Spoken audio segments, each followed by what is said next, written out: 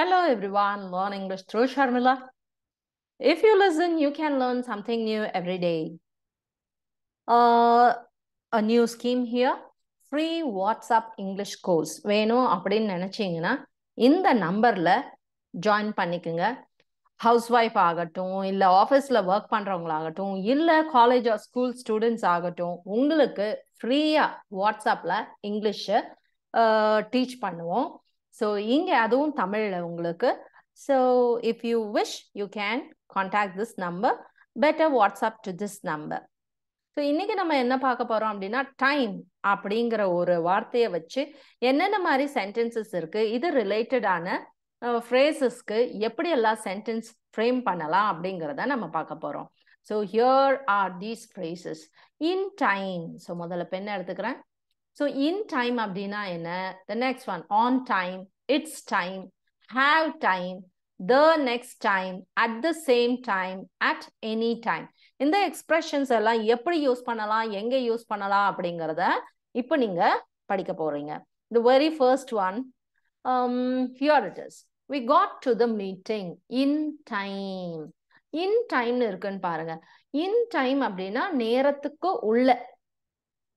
இதற்கான மீனிங் முதல்ல பாத்துங்க. நாங்கள் சரியான நேரத்தில் கூட்டத்திற்கு வந்தோம். அதாவது மீட்டிங்க்கு நாங்க சரியான நேரத்துல வந்துட்டோம் அப்படின்னு அர்த்தம். இன் டைம் அப்படின்னா என்ன மீனிங் வருது?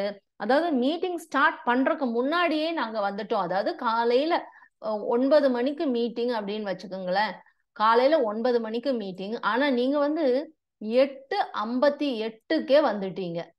அதுதான் மீனிங். 8:58 இல்லாட்டி 8:59க்கே நீங்க வந்துட்டீங்க அப்படின்னு அர்த்தம். அதாவது மீட்டிங்க்கு முன்னரே நீங்க வந்துட்டீங்க அப்படிங்கிறது தான் இதனுடைய மீனிங். எரேசர் எடுத்துக்கிறேன், அப்பதான் அடுத்தது உங்களுக்கு போடும்போது தெரிய வரும். Okay, fine. Here it is the next one. யா, அடுத்து my brother. The next sentence பாருங்க. My brother is always on time. முதல்ல நீங்க என்ன பாத்தீங்க? இன் டைம் பாத்தீங்க. இப்ப அடுத்தது ஆன் டைம் பாக்குறீங்க. இதற்கான மீனிங் பாருங்க. என் சகோதரர் எப்போதும் சரியான நேரத்தில் இருப்பார். ஆனா தமிழ்ல எழுதும் போது பாருங்க, இதுவும் சரியான நேரத்தில்னு இருக்கு, இதுவும் சரியான நேரத்தில் இருக்கு. ஆனா இதற்கான சேஞ்சஸ் என்னங்கிறத பாருங்களேன். ஆன் டைம் அப்படின்னா ரொம்ப சீக்கிரமாகவும் இல்லை, இல்லை ரொம்ப லேட்டாகவும் இல்லை, தாமதமாகவும் இல்லை, சீக்கிரமாகவும் இல்லை அப்படின்னு அர்த்தம். அதாவது 9 மணிக்கு மீட்டிங் அப்படின்னா டான்னு 9 மணிக்கு வந்துடுறது. அதுதான் இதனுடைய மீனிங். ஆன் டைம்னா என்ன? கன் டைம்க்கு வர்றதுங்க. 9னா 9, 10னா 10. ஆனா இன் டைம் அப்படின்னா என்ன? மீட்டிங் ஸ்டார்ட் ஆகுறதுக்கு கொஞ்சம் நிமிடங்களுக்கு முன்னாடி வந்து விடுவது. அதுதான் இன் டைம் அப்படின்னு அர்த்தம். இப்போ உங்களுக்கு புரிஞ்சிருக்கும் இன் டைம் ஆன் டைம்கான டிஃபரன்ஸ். அடுத்து it's time for us to go. So அதற்கான மீனிங் பாருங்க. எங்களுக்கு செல்ல வேண்டிய நேரம் இது, நாங்க போக வேண்டிய நேரம் ஆயிடுச்சுங்க அப்படின்னு நம்ம ஒரு இடத்துல இருந்து கிளம்புவோம் பாத்தீங்களா. ஒரு கல்யாண வீட்டுக்கு போயிருப்போம், இல்லை வேற ஏதாவது ஃபங்க்ஷனுக்கு போயிருப்போம். நாங்க இப்போ போகக்கூடிய நேரம் வந்துருச்சுங்க, நாங்க கிளம்புறோம் அப்படின்னு சொல்லணும். அந்த இடத்துல இந்த மாதிரி வார்த்தையை யூஸ் பண்ணுங்க. It's time for us to go அப்படின்னு. ஸோ எங்களுக்கு செல்ல வேண்டிய நேரம் வந்து விட்டது அப்படின்னு அர்த்தம். ஸோ இதுக்கான மீனிங் எக்ஸாக்டா என்னன்னு பாத்தீங்கன்னா, இப்போது ஏதாவது நடக்கணும் அப்படின்னு நீங்க சொல்லணும்னு வைங்களேன், இட்ஸ் டைம் அப்படின்னு சொல்லலாம்.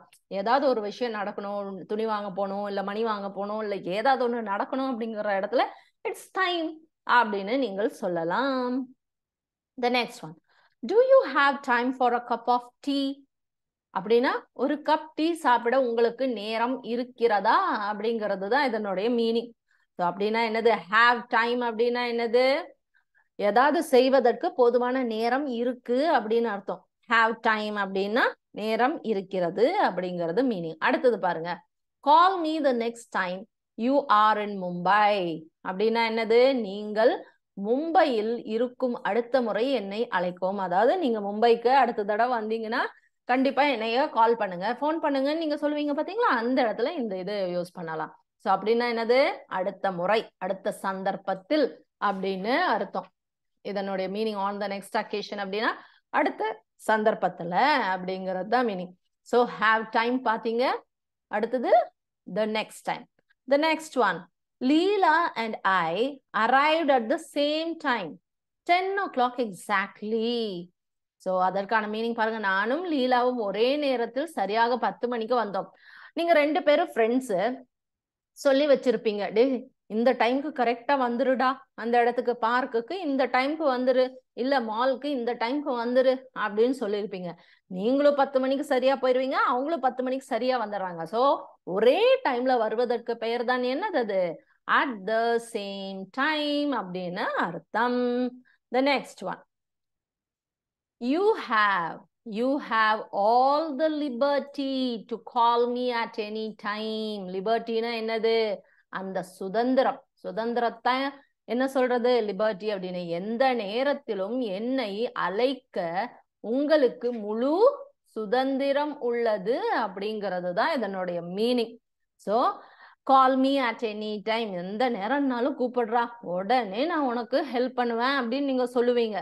அதுவும் நீ எந்த நேரம் வேணாலும் கூப்பிடுறக்கும் உனக்கு உரிமை இருக்கு, உனக்கு சுதந்திரம் இருக்கு, அதனால எந்த நேரம் வேணாலும் கூப்பிடு நீங்க கண்டிப்பா உங்க ஃப்ரெண்ட்ஸை பார்த்து சொல்லுவீங்க இல்லையா?